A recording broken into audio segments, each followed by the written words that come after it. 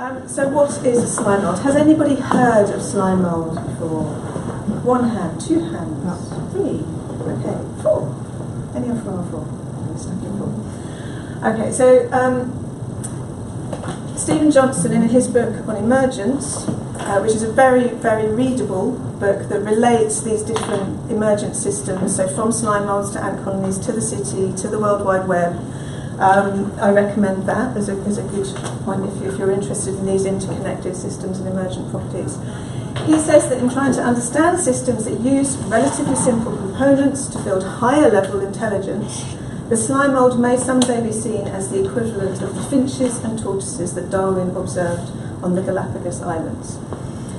That's quite some statement. You know, Darwin's observations, created the whole theory of evolution, but his observations of kind of diversity of species populations and looking at the kind of changes through sort of evolutionary shifts. So this is quite some statement that slime mould might be seen as important in understanding these systems that start from very simple elements but complex, higher level intelligence emerges. So what is a slime mould? I'm going to spend about 20 minutes introducing you to this organism, and then we'll do a situated activity from thinking about slime mould. So, slime mould is this. There are many different species of slime moulds. The one we'll be focusing on is Physarum polycephalum, and that polycephalum, many heads, is a direct translation. So this is the many-headed slime mould.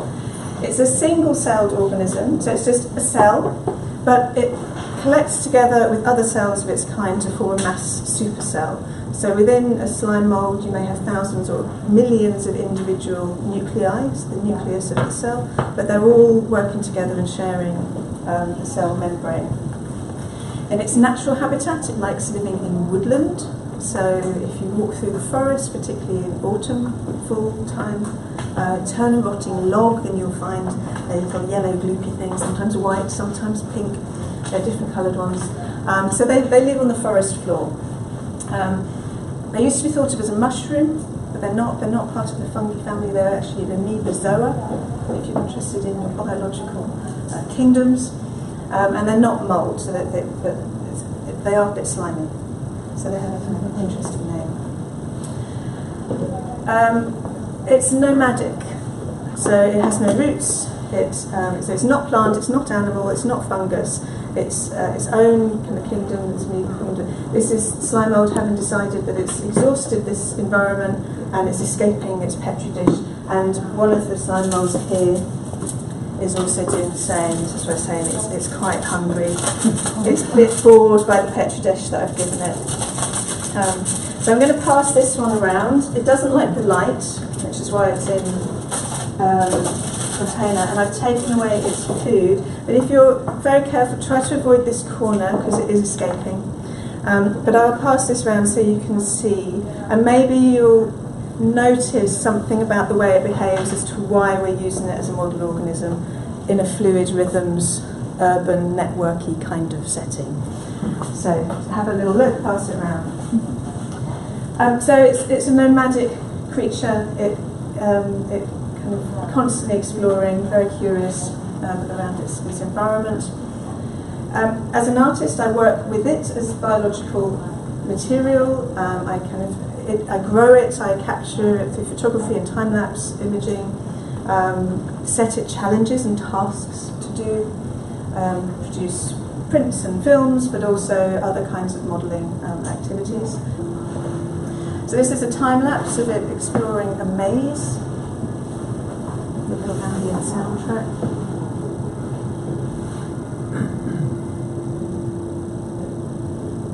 So observe its behaviour. It's kind of pushing out from the centre, exploring, adapting its kind of growth pattern to its environment.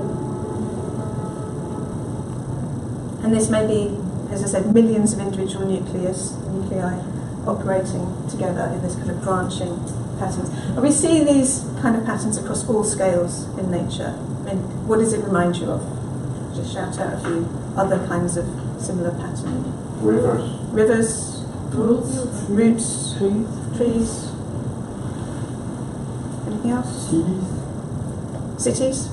Blood vessels. Blood vessels, yeah, within our own bodies. We have blood vessels operate like that. Yeah. Lightning strikes. Nerves. Yeah. So yeah, across all sorts of species scales, we see this kind of pattern. It's a very efficient pattern within natural systems. The reason that it's exploring a maze, this is my homage to a classic scientific experiment in 2001. A group in Japan filled a maze with slime mould. They had introduced food at 2 points, and the slime mould left the empty areas of the maze and formed a route between the food sources. So what it does is it networks between nodes, between food nodes. So when it's exploring, it will branch out, but when it finds food, it will lock onto that food and form a network between them. So you can see, so going from being full, the food's here, it rationalises, reduces its network, and over time, it found the shortest and the most efficient route through the maze. There are 4 possible routes that the slime mould could have taken, but time and again it found the shortest and most efficient route through the maze. And the conclusion in this scientific paper was that the slime mould demonstrated a primitive form of intelligence. An intelligence used with something that is just a single cell. This organism has no brain, no sensory organs, no central nervous system. It is just a bag of cells working together. So intelligence is a very problematic term in scientific circles, and has been much debated since. And we can discuss how we define intelligence in these kind of systems. Another experiment which explored the networking capacity, the slime mould, if we have a look at this, the slime mould starts off at an area. In the middle, these are food nodes around it. Its favourite food is porridge oats. This will be significant later. And so they've placed oats around it, and as it branches out, when it finds the food, it locks on, forms a network, and over time it establishes a network here. Does anybody recognise what kind of geographic area that is? This is Tokyo. So this is the southeast peninsula of Japan. These are the main towns around the Tokyo. So the slime mould replicated the Tokyo rail network to a point about 97% accuracy. So if you overlay the slime mould map on top of the actual human-built Tokyo transport system, it's highly accurate. So all the transport designers and urban developers in Tokyo and Japan are thinking, great, we did a really good job. The slime mould agrees with our design. Where it does deviate is when there's a man-made imposition. So there's a really large castle that's got a big wall around it, where in human terms has to go around, but the slime mould doesn't have that kind of imposition. So when there are deviations from the actual map, there's usually a valid reason. So the slime mould is a very efficient networker. It will form these efficient networks between nodes. And so mathematicians are really interested in what is the kind of underlying biological algorithm that's driving this network optimization. And from this experiment, slime mould has mapped the world. If you want to spend some time on YouTube, you can get lost down a rabbit hole of slime mould mapping. So transport routes are very popular: highways, railways, shipping routes, drug trafficking routes, migration routes, evacuation from a building routes, you name it, the slime mould has mapped it. What it hasn't done yet, which is something that I'm trying to work on, but the funding hasn't followed yet, is to use the slime mould as part of the design team prior to these systems being built. At the moment, it's kind of tested existing networks. But I want to see the day where the slime mould is part of the design team. So a lot of people are seeing this thing as a biological computer. A huge number of computer scientists are working with it, trying to use kind of the mathematical properties within the organism and applying those to kind of microelectronics, robotics, and kind of particle modelling systems. Just to give you a couple of examples, so this is a digital simulation of the Tokyo experiment. The digital slime mould Its character of behaviour is slightly different, but the optimisation network operates the same. And this is Jeff Jones, a UK scientist, works for the Centre for Unconventional Computing in Bristol. And so we see this kind of optimisation, network efficiency evolving through those nodes. On the right, we have a robot controlled by a slime mould. So this has got a transistor in the robot that has a live slime mould growing on it. There are light sensors. The slime mould doesn't like light, so when it senses the light, it grows away from it, and that affects the direction of the robot. So it's biologically interesting in its kind of natural habitat, but as a model organism, biologically and computationally, it's very interesting. And a huge number of researchers from very different fields are working with it. So you have biologists, biophysicists, biochemists working with it, because its mechanism, how it kind of can understand its environment, is chemical. So it's chemotaxic, which means it picks up on chemical signals in its environment. And that's how it kind of builds an understanding of what's going on around it. When I'm interested in it as biologically, computationally and socially, this was working with the simulation of the slime mould. This is an interactive piece, so a motion sensor picks up the place of people and translates them to food nodes on screen, so we become virtual oats. And then as we move, the slime mould networks between us. So we're trying to work out which oat we are and try to escape the slime mould. Incidentally, the people in the image are two filmmakers and me. Filmmakers who made a feature-length documentary called The Creeping Garden. So this is a documentary film all about slime mould and different people who are working with it. So it includes myself as an artist, computational scientists, roboticists, musicians, and there's a lot of kind of history of time-lapse photography and kind of nature filming and stuff in there. So if you're interested in finding out more, I recommend The Creeping Garden. There's a book as well. So we can think of the slime mould as an information distribution system without a brain. So here we can see it started off with several kind of cells that navigate the environment and join up together. This is a time-lapse from a collaboration I did with the Ecologic Studio, who are an urban design and kind of conceptual design studio in London. And this was reimagining the peninsula of Tallinn. This was for a Tallinn Architectural Biennale. And the site of interest was a peninsula that had a natural habitat and preservation of that area, but also waste management, kind of weather patterns, migratory birds. So you had different perspectives and priorities kind of in conflict or in that area. And that became a site of interest for this urban design. This one, I mean, yeah, you can probably see the kind of networked behaviour. This is slightly messy because I took food out. It had oats in it earlier, and this morning I took them out so that it would be raring to go. I didn't think it would be quite that raring to go. So this is it traversing that same landscape, but from a different level.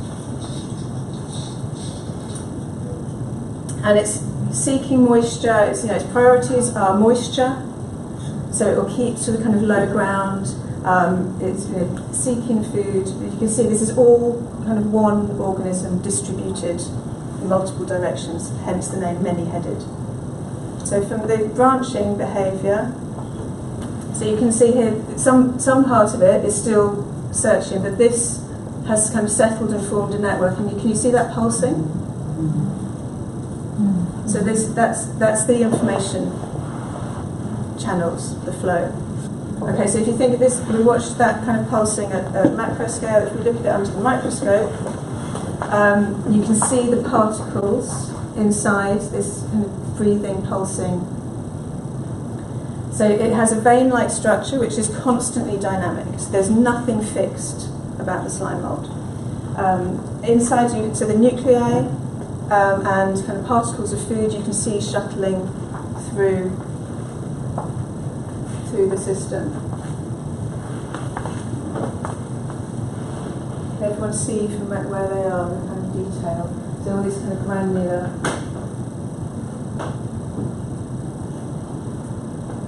So it means that because you've got such a simple organism, it's just made up. That's, you know, what you see is what you get. It's cytoplasm that's responding chemically to its environment. But because the information about its environment is distributed so efficiently within that network, you can have quite a big cell, but the information is constantly flowing.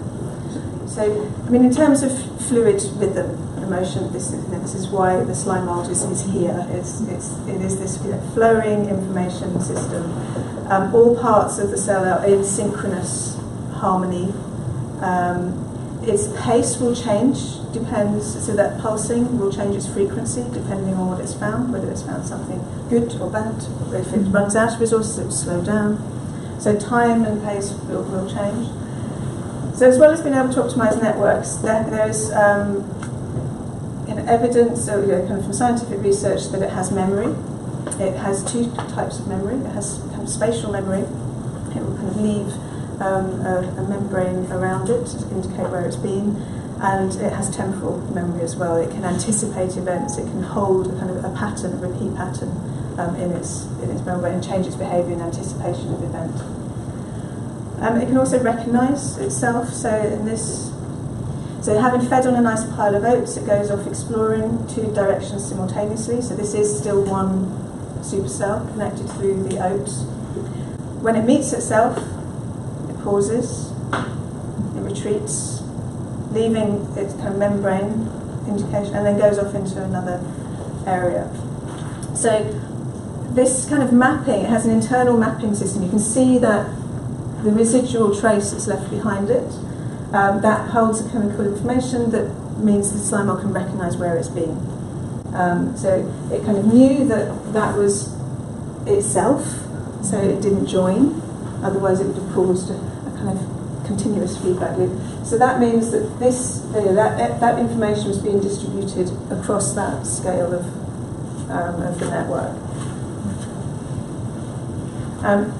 The last one I want to kind of share with you is an interspecies communication, and I want you to look at this film.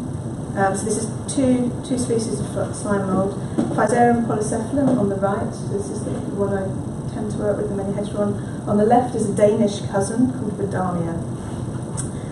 Just watch this and see if you can observe different strategies that the slime moulds take.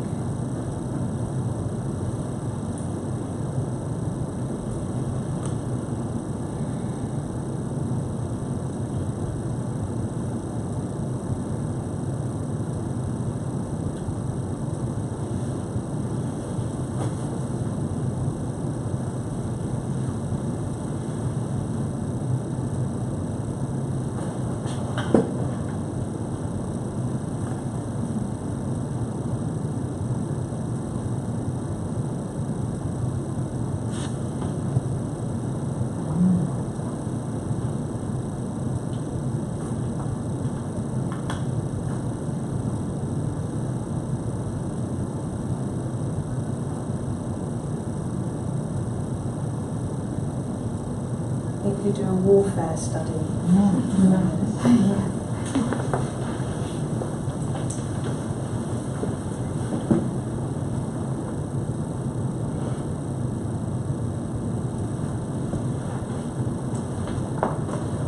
So yeah, try to hold and watch how the networks are changing, how the dynamics are shifting.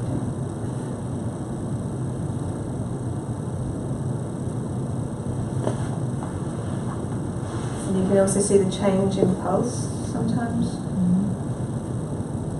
change in frequency, kind of turning up the amplification a notch. And then we stop it there before it gets a little bit messy. Let's look on. So what observations?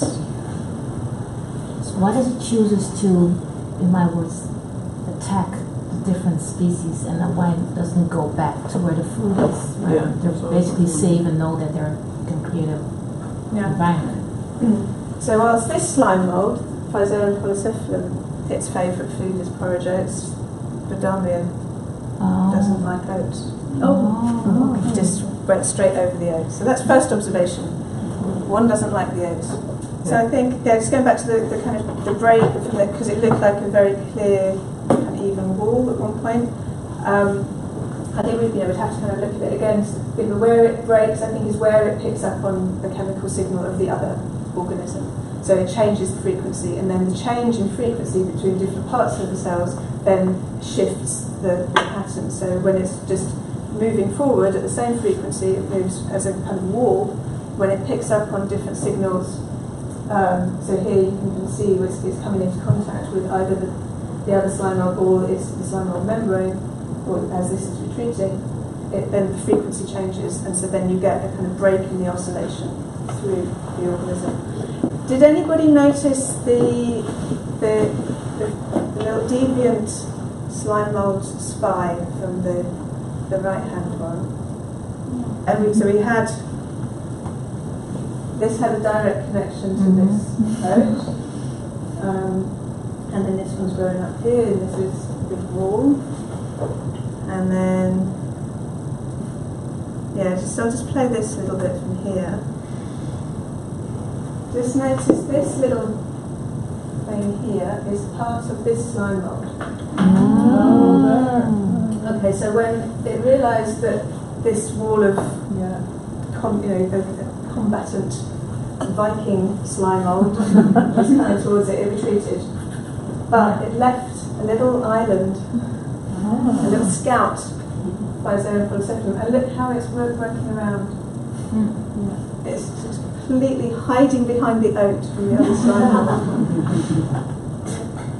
But is it still connected to the bigger organism? No. Or they're totally separated? So now this is two slime moulds that have split. So earlier I mentioned, it will choose when it is beneficial to be part of the collective and when it isn't. And so when you break that system, this can still operate independently. If we reintroduce them later, then they would most likely join again. What we're going to do is just try to tune in to think, how would the slime mould respond to this? So to recap, it doesn't like light. It likes moisture. So dark and damp is its favourite environment.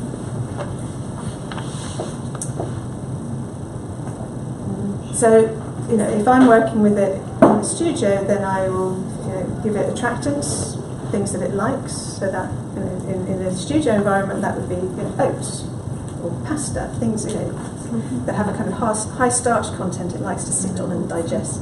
It doesn't like salt.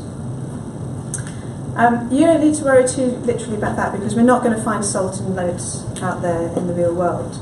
But the point of the exercise is to think, okay, the slime mould responds to attractants and repellents. What might those be in the environment?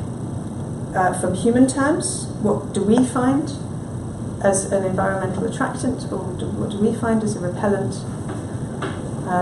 What would the slime mould think of as a repellent or attractant? We're going to set up, before we go out, we're going to set up a model for the slime mould to navigate. Okay, I'm going to just tilt this up. It is okay. So this is a slime mould friendly environment. This is Bijlmer, or a section of the Bijlmer estate, which is, how many of you know? It's that way, isn't it? Yeah. How many of you are local and know it? How many of you been there as part of this workshop? The kind of classic shaped houses. Probably everyone. You've all been on a walking tour? Okay. It's the beehive structure that they created. Yeah, so it's very kind of beehive, which is out. So I've covered it in agar. So it's like, it's cooking agar jelly that you can cook with. And I added the dark colour, the black, I added a bit of squidding powder to it. So we've got a nice dark colour which will contrast nicely with the yellow. So aesthetics are very important for us. But it also has a bit of nutrient in there as well. So before we go out, in the store cupboard, there is a time-lapse set up, the camera and a light and a timer, and I'm going to put a bit of slime mould in each corner, and whilst we're out exploring, the slime mould will be exploring its own new environment too. Okay, so that's one scale. So we'll set that up before we go. We're going to then explore the same area, and now you're going to work in groups of 2 or 3. Each group of 2 or 3 is going to have 2 clipboards. Each clipboard has a map of the area, the same area with the hexagonal planes. So I think the slime mould map is squarer. It starts kind of there, goes to, yeah, so it's kind of pretty much that bit up. And we're going to explore the same area.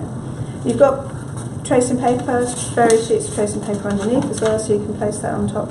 And you're going to walk around this area thinking as slime mould and thinking as humans. So we're going to do 2 maps. One slime mould, one human.